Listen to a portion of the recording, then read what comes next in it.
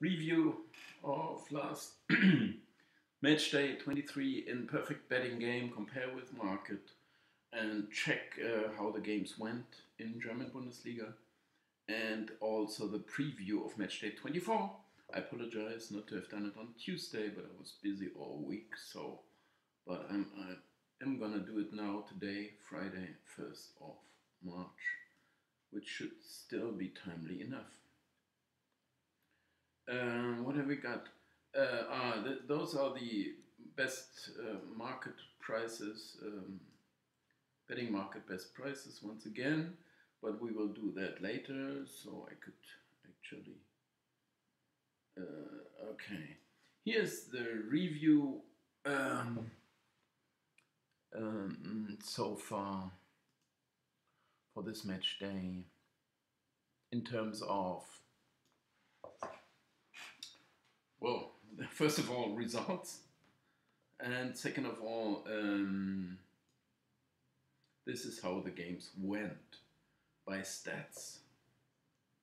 And this is telling me a lot more than the pure results, and any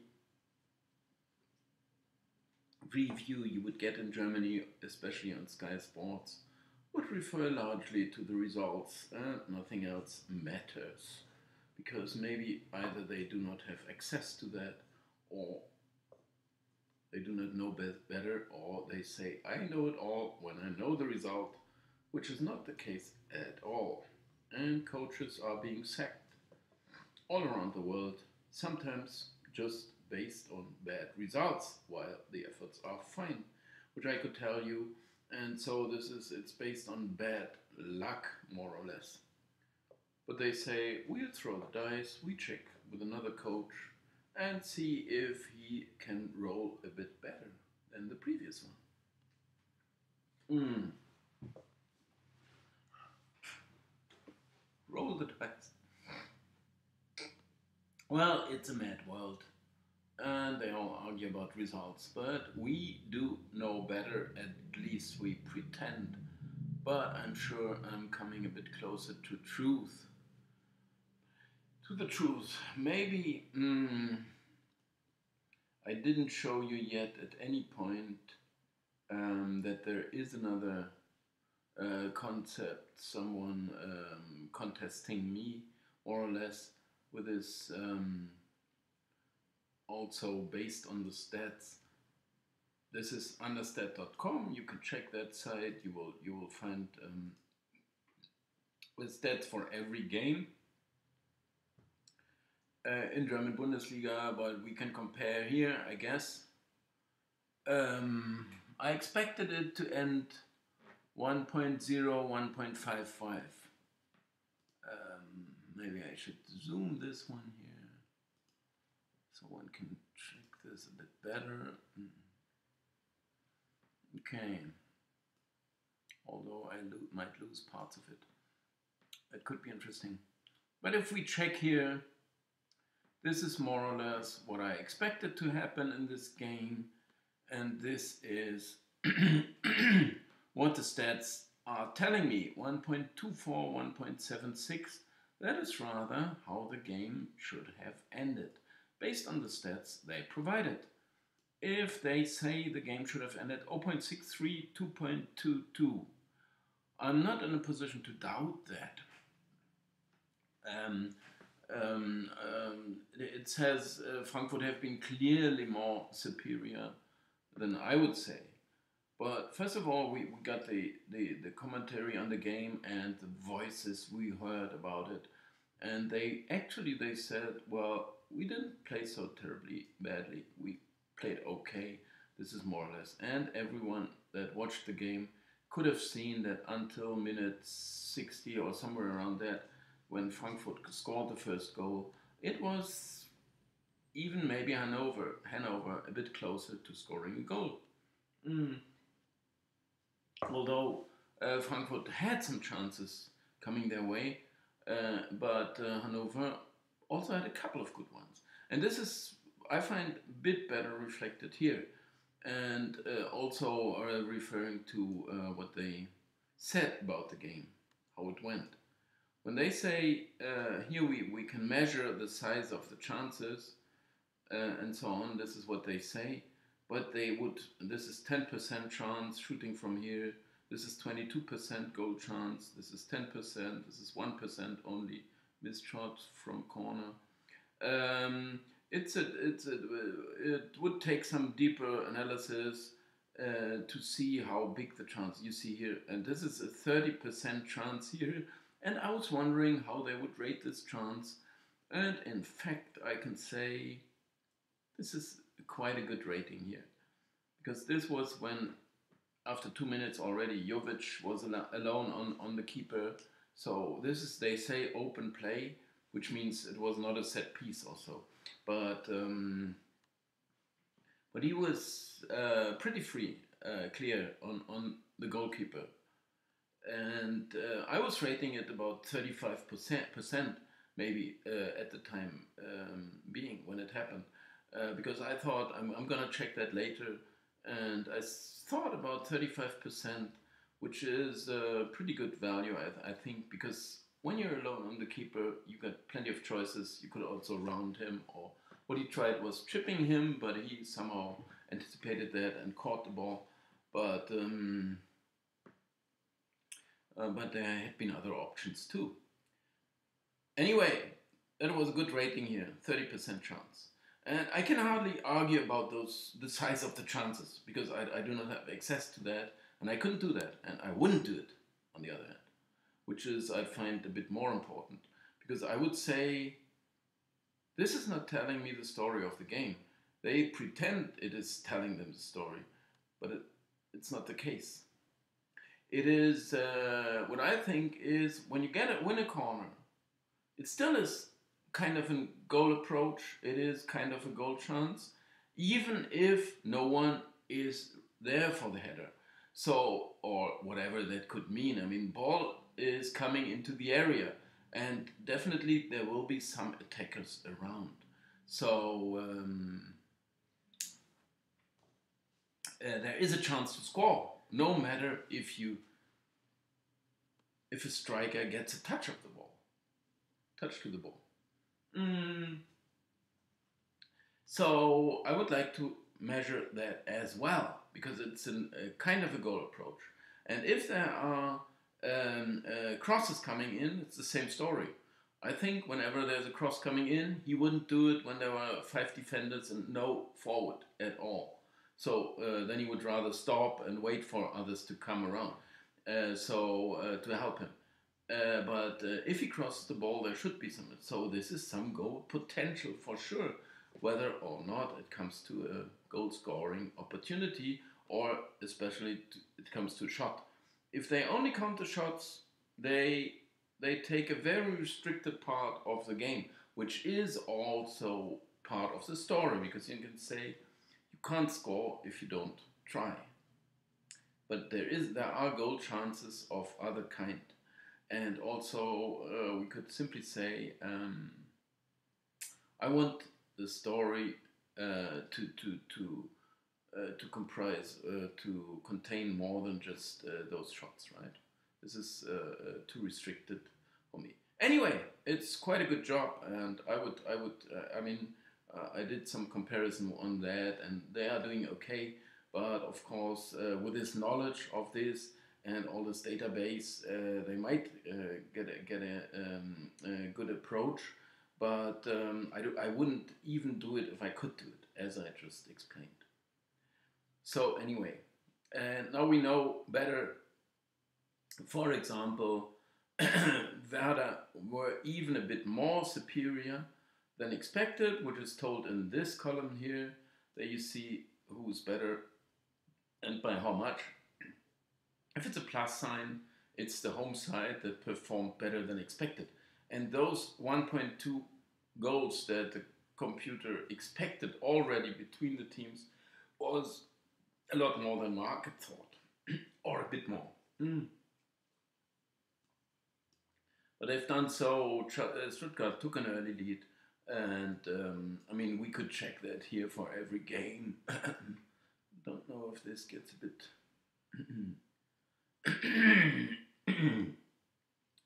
Um, okay, now we see it at one glimpse, so to say. They say 1.09, 0.59, which is in terms of what Stuttgart did. It is very close in terms of what Werder did. It's far away, but here, as I said, I'm counting the crosses and chances, and I could also look it up here, where we see what they had expected, and here's what they got. So this is 15-8 shots, 4-3 on target, 4-2 corners, 14-4 crosses. And those 14 crosses, they are not counted down there. The corners are not counted. There I'm a bit away from what I expected, but 15-8 shots. This is also behind here a bit, but Stuttgart are even more behind. But they would only refer to that and then to the size of the chances. But when you watch the game, or you saw the highlights at least, then you would somehow admit that Werder did look desperately close to winning the game. Anyway, here we are a bit away. This is quite a difference, I have to say, but I would definitely rely on my figures. Anyway, we could check that for every single game and also, well, discuss it in some sense. I'm not going to do that now. For Hertha, Bayern against Hertha, or let's take the Mainz against Schalke first of all, 1.46. They got a completely different view here. No, this is expected. This is what happened. So Schalke didn't have, Mainz did not have a lot more than expected, while Schalke had clearly less. So it went in favor of Mainz. So they did deserve the win in this sense, but it's pretty far away from what they say they should have won by. By maybe just counting the size of the chances, which is also one point of doing it. Bayern against Hertha, we also have a pretty huge deviation here. They say Hertha's got almost nothing, and Bayern also nothing, so just a single goal in the game, which was the case. I would still say all those, I mean, we could check it again, because I'm a bit bemused, let's call it. I mean, 12-9 shots is maybe not the most, because I expected like 18-7, and it was just 12-9. Okay, Hertha had a bit more, Bayern a bit less, but we have all those corners, 11-3. That does not seem to count for them at all, but it does count for me. And if I say that, expected 6 corners, and they had 11. No one could tell me or could talk me out of any corner is producing some goal mouth danger, goal mouth action. And it's also the crosses that most likely had been above the ones I expected. Because, no, sorry, 16-5, and it's been only 11-4. But still clearly went in Bayern's favor. And the way I translate this into goals is they had not been far away. Hertha had been a bit better, so this one went to Hertha. It pretty clearly went to Hertha by 0.43 goals, which is a good value, decent value. So they were all pretty right that Hertha did come within range of deserving something, but I'm far away from this rubbish, I would almost say.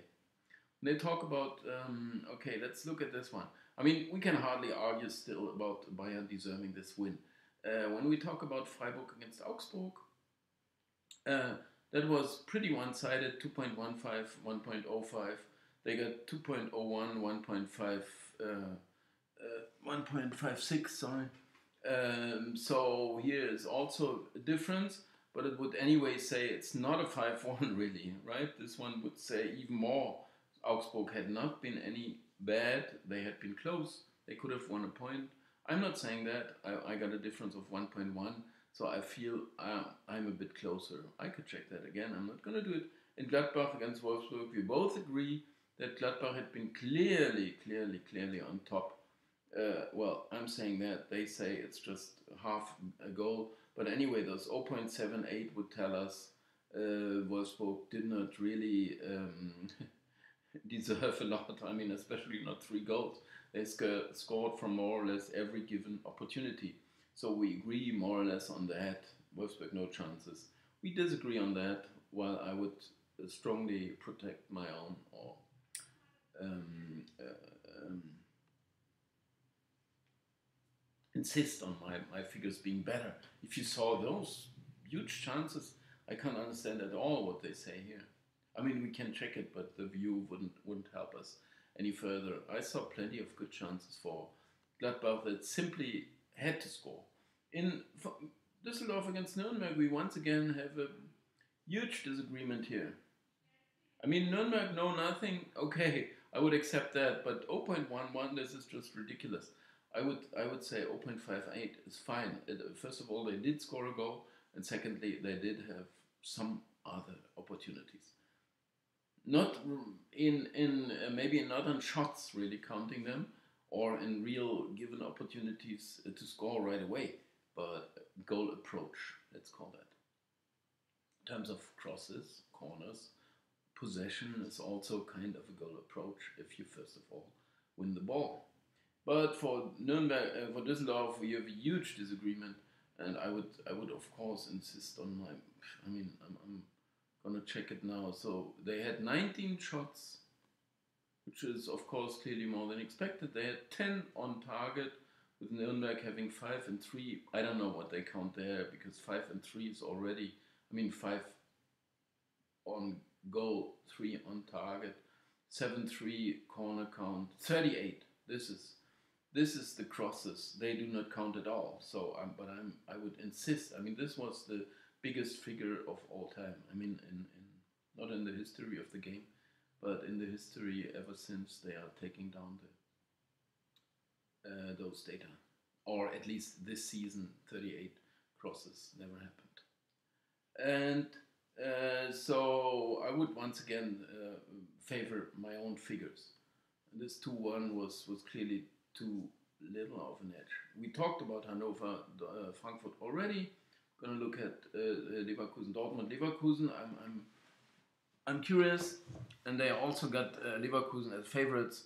I got lots more chances here, but also Leverkusen had been clearly the better side, which is unlike expected, and they are not providing even the figures for expected, which I would insist is definitely an improvement, and it's surely what I need to do a good job here and to predict those matches. Then what about the Hoffenheim? Where is Hoffenheim gone? Hoffenheim next week? Okay, I got it here, and I got a much bigger superiority to Leipzig that I once again would insist, but they can. Okay, they are doing their count. I'm doing mine. I'm gonna do it on this way. Maybe one could learn a little bit from this. Anyway, we gotta check what those results meant to our perfect betting game. And I was talking about it earlier on. Draw was the only one that is costly. I would insist that I was good here because, I mean, those figures would strongly support my view. Maybe go Understat would not quite agree, but anyway, I lost here. This was a good one. I was on the right side. In Bayern Hertha, I mean, it was obvious already.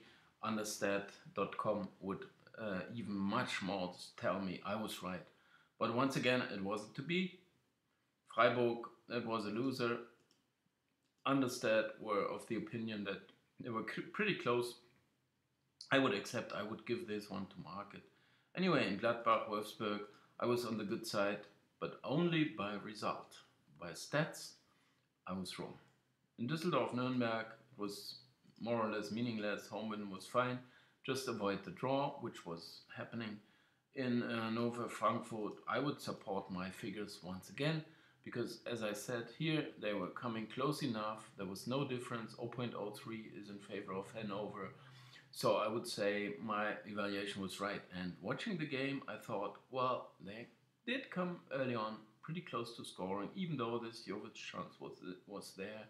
We got to see the game again if they score a goal, which wasn't to be. Here I would strongly insist I was very, very good, and also understand confirming that. And here I was also, no, I wasn't good because this one would have been more expensive than this one, and I was hoping for Leipzig to be for Hoffenheim to win the game, and they were no good. But Understead was of different opinion. So I would say this match day is pretty neutral, and maybe the results will confirm that. No, I'm losing again. Okay, 250.77. I'm gonna enter this value here. 2 minus 250.57. So it's all going downhill. Can't stop that, but we will see.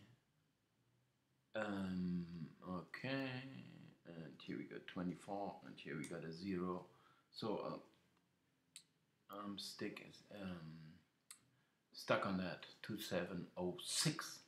And now we got the preview of this match day, and I have to shorten it maybe a bit.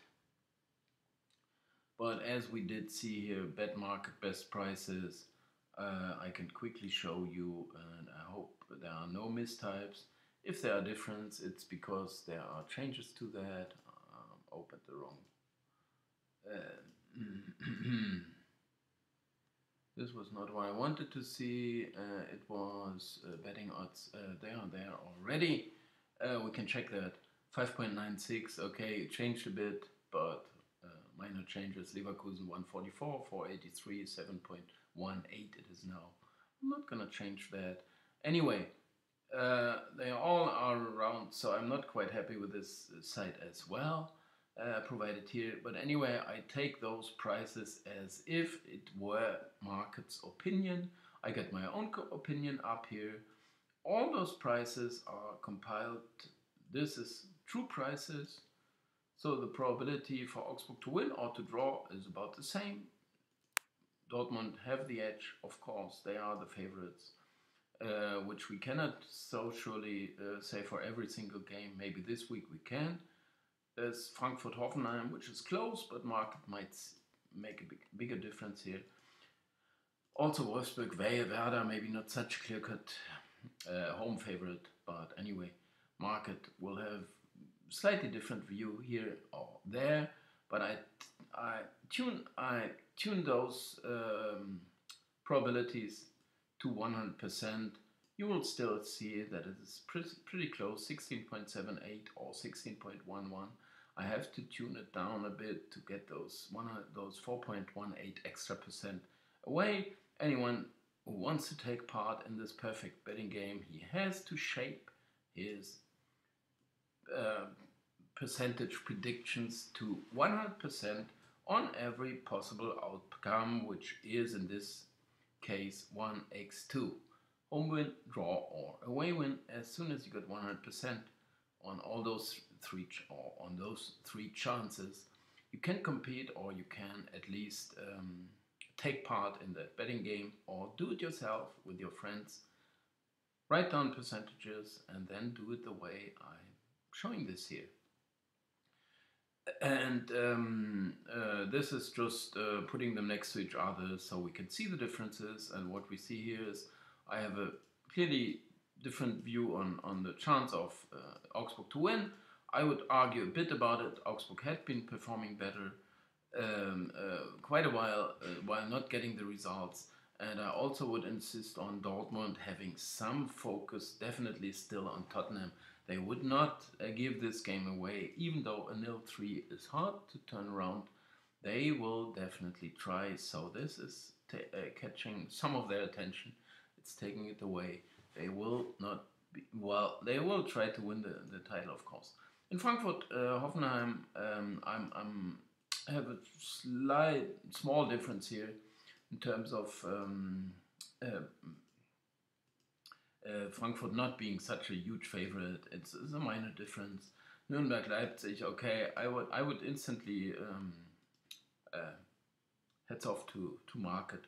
I mean, I can hardly support my own probabilities, I would say, but I've compiled the prices to my best knowledge and understanding. I've done that. And maybe there are those miracle turnarounds somehow, but Nuremberg have just been weak, no good, and sacking the coach I do not like. And Leipzig did look okay, and it feels as if they are gonna break them down easily, the defensive.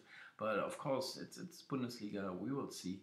Nuremberg held Dortmund to a 0-0 draw on the last time, but they were very lucky on that one.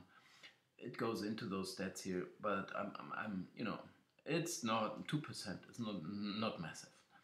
Anyway, in Leverkusen market once again says it's a bit more likely 3% that Leverkusen are gonna win. Hertha, I say, is a bit more likely, so I'm on a home side once again. And Hertha, for example, in Schalke, they say again Schalke is more likely to win.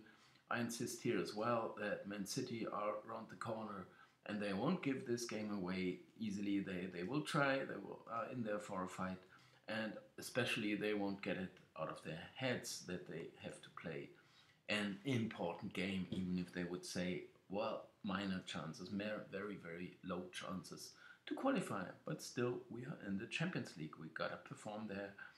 We are playing for the whole world, or at least Europe. Stuttgart, I say Hannover have a chance. It's close to this Nuremberg-Leipzig game, and I say, okay, they are no good. I mean, I'm here, Thomas Doll speaking, and what he says is fine. It's very, very all right, but they didn't perform. They couldn't perform. They did start the season quite okay, but coach sacking once again going on. I dislike it. In Wolfsburg Werder, market once again says it is more likely that Wolfsburg are gonna win, which I would doubt. Here we get the true prices, and here we got the turnover first of all, plus the possible payouts. The turnover, once again, is being calculated by that same old formula. We take my probability plus the other one's probability and multiply this with 1000. This is, I could change that, of course I could do 100 here, and this would instantly be divided by 10. Of course I would do it 50. Okay, I leave it 1000. And this is my probability plus your probability, or market's probability. This is mine plus yours times 1000. You could easily check that. 23.91 plus 16 is 39, is 40.02. So it should be 400.14. There's one digit missing. Anyway, it's the mine plus yours, and why it is the right way to do it is well, it's some more maths behind it, and after a while one does understand, I think. And here are the possible payouts. So we're just calculating the amount of money we are betting on each other's true price. So the true price is the reciprocal of the probability. So 4.18 is the reciprocal of this. So we calculated the turnover by those probabilities, and we calculate the payout by multiplying this turnover times the price. If he bets against me 400 euro on this price, and I would bet against him 400 euro on his price, then he's gonna get something like 1,600 back, and I'm gonna get 2,400 back. So I'm gonna win like 800 euro. If Augsburg were to win the game on a draw, it's the same story. I have to pay out 4.18. Market has to pay out 4.55. Bigger price. I win some money. We calculated the turnover by adding up those probabilities, which is the only mathematical correct method. In the long run, you would see that I'm absolutely right on that. And so here I would be 1x. I'm against Dortmund, as I explained already. Focus on Tottenham still, and also Augsburg played better. Market tending to support the favorites by a bit too much. Here I'm supporting Hoffenheim for some good reason, but in this case I have to say all those injured players, like 9 players missing. I heard a press conference with Nagelsmann when he was listing up all the players, but I know that already because I'm checking on transfermarkt.de, transfermarkt.de, and they can find all the injured players. It's 9 altogether. So maybe in some sense market is right here, but they will have 11 competitive players on the pitch, so I would still trust my figures. In Nuremberg, as I said, I mean, we need the surprise once again. Yeah, I agree with the market and I'm losing money. Okay, fine, happens. Here I support Freiburg, and maybe we can see here already. I mean, just to prove that my calculation is right, so to say, I accept that Freiburg are underdogs. I only got 16.2% and they got 13.41%. How do I get the right return on that? Because I accept that it happens only in 1 out of 6 cases that Freiburg are gonna win, while they say it's in 1 out of 8 or 1 out of 7.5 cases, which is reflected here, 1 in 6.17. They say in 1 out of 6, 7.45. So I accept it's a very low probability. But still I need some reward for that if it happens, because it happens, rarely happens, which I accept as well. In 16.4% of the cases I'm gonna win this amount, while in the other 63.96 of the cases I accept the loss of 83.8 euro. So I accept 4 times this loss while collecting only once this amount of money. But if you say I'm going to lose this 4 times and win this one time, then this is still 330 euro only. This is 380, so I still make a bargain, which as well is true for the market if those probabilities were the right ones, which we do not know. I can only see that in the long run, market had outclassed me, had beaten me this season at least. It was more or less market results we did have. In Hertha against Mainz, I'm going to win 183 euro while I lose here and here a bit more than that. So in the lower probabilities, I lose more than that. So I need more than 50% obviously for Hertha to win, because otherwise I would lose in the long run, because I would have to pay. If this were only 50%, then in the other 50% of the cases I would lose this much. So it would be a bad deal. If it were 57%, as I say, I'm doing fine, because I get this more often than I have to pay out this and still make a little bargain. Anyway, I'm supporting Hertha here, not strongly so, but I think it's a good bet. And here I do support Düsseldorf. We got the phenomena that Schalke are to play Man City, but they also didn't play well in the Bundesliga, while Düsseldorf actually did play quite well, and it's a derby as well. So in some sense, I'm happy with this evaluation. Still, I would accept that I lose twice this much and only win once this much. In Gladbach Bayern, the usual thing, the common thing: lose a little on Bayern, win a bit more on them. This you can lose this 3 times and only win this once, and still are doing fine. But it gotta happen first. Of course, here's the same thing. True.